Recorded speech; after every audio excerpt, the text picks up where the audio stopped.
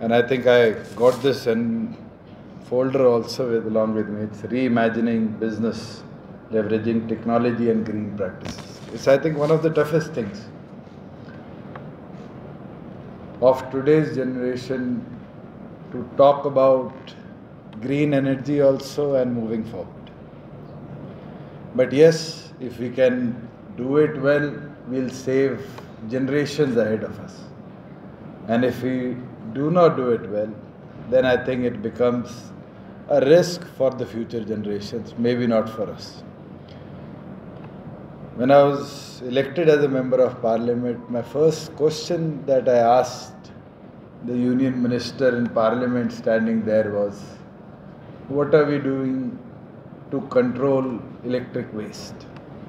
I think everybody has a smartphone today, but you don't know the future, how all these batteries and the waste material, where is it going and how will we sustain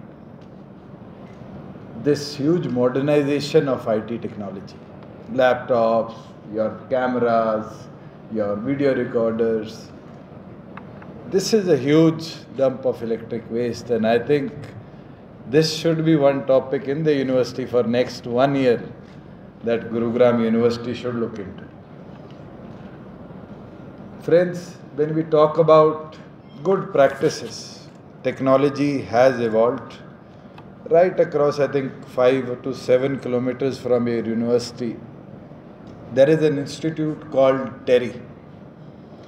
TERI is doing a lot to look into how we sustain green energy and move forward, how we clean up our rivers, how we utilize our resources to its maximum limits.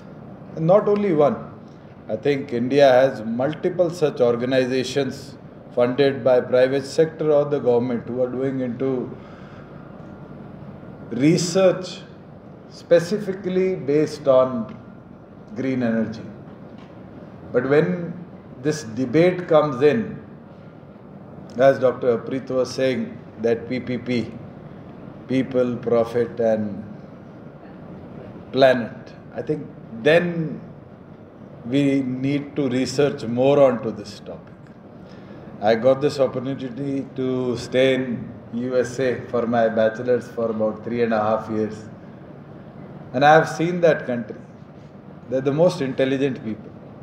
What they do is they utilize their resource to its maximum and then they ship it to the third world countries.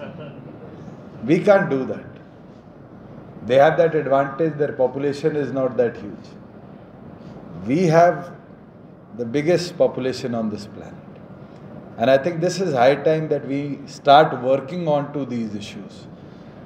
I had taken up a challenge a year ago in my constituency of Uchana, where sustainability and green energy, how can it be a part of every individual's day-to-day routine? It took me 1.25 crores to put up solar on every house, every government infrastructure there. And today I can proudly say that by end of November, Gurukul Kheda in Uchana will become a 100% solar supported village. And people who do not utilize regular electricity will feed that electricity to the power grid and at night utilize the power grid's energy. But still, it is one step forward. As individuals also, we need to start utilizing such technologies which are coming in. Solar panels which were introduced 15 years ago could sustain 15 to 20 years. Now their sustainability has increased to 30, 35 years and the price has gone down. And that is one place where as individuals we should start investing in. We are looking into electric cars. I got this opportunity as industry portfolio which I hold to introduce the electric vehicle policy for the state. We have one of the best electric vehicle policies in the country.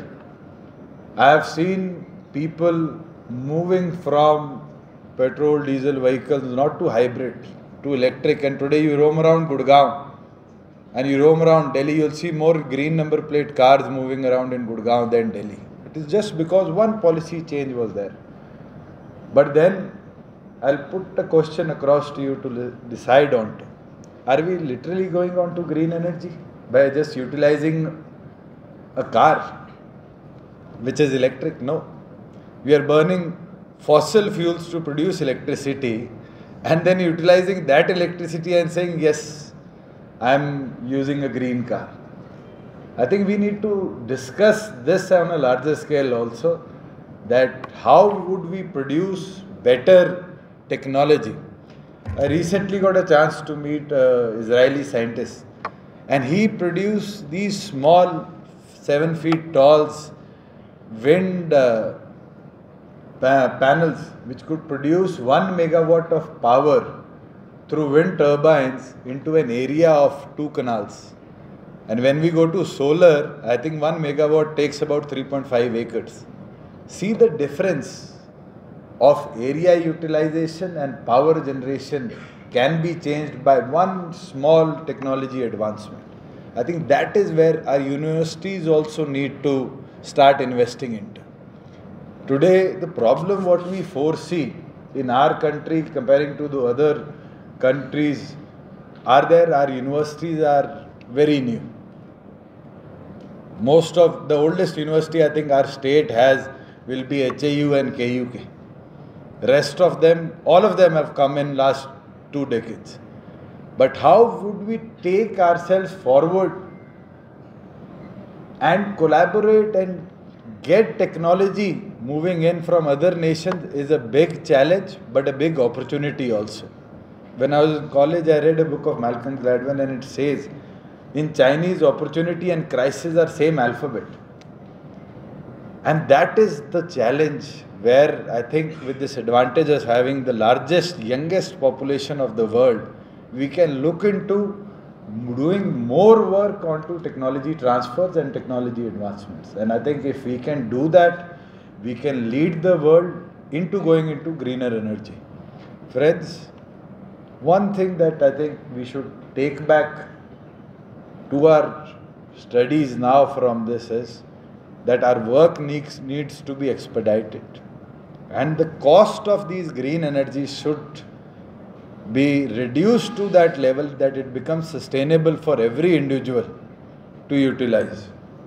I would congratulate the Gurugram University as well as our partner university from Belprasio University from the United States for collaborating and doing this 3rd conference here in Gurugram. And I think this becomes an opportunity for all these young students here that they can also move on to futuristic developments with the help of technologies in America, and now India becoming that IT hub, technology hub for the globe also. We have become the 5th largest economy, and in next 5 years, 10 years, we foresee ourselves becoming the 3rd largest economy of the world. With that, I think in research and technology also, we need to work on to such aspects of greener and better fuels. I think Air India being here, I would request Ma'am Harpreet also to do a tie-up of Air India with Gurugram universities. And in our aviation policy, we have this support from the government side. I personally did that we can support up to 5 crores in supporting universities to do research and development in aviation, and up to 5 crores to start incubators in universities. I think this is the next step that we need to take as a country also, that incubation and research are 2 fields where our universities have to start spending more. And once we start spending more in such points of research, with full hope, with full support, I think all these kids you see here today who are just in their degrees, go either doing undergraduate or postgraduate, I think most of your American companies or all global companies across the world now have individuals from this country leading them. And I think it won't be that long that India will become a support system for global advancement.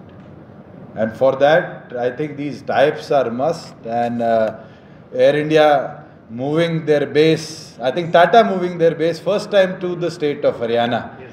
I would like to thank Air India also, because in January I first requested Air India when they were looking for their headquarters to be established, and I said, not only headquarters, you need to focus on three things which needs to be established in one place for better sustainability. Is one, your headquarters. So they have already moved their headquarters on National Highway, right, I think about 4-5 kilometers on the other side of the city.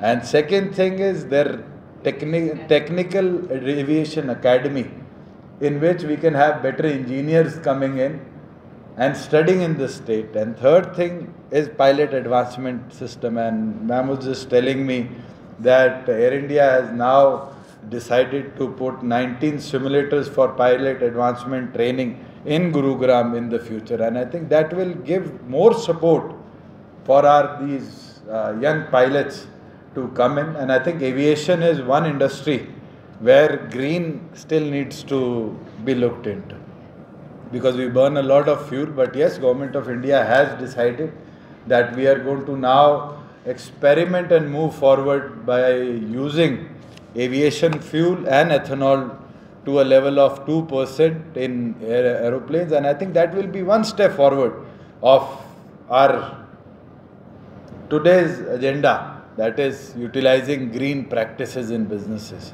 And I would like to congratulate the university, the Vice Chancellor, the Dean, to hold this conference today. Thank you very much for calling me here. It was a great opportunity.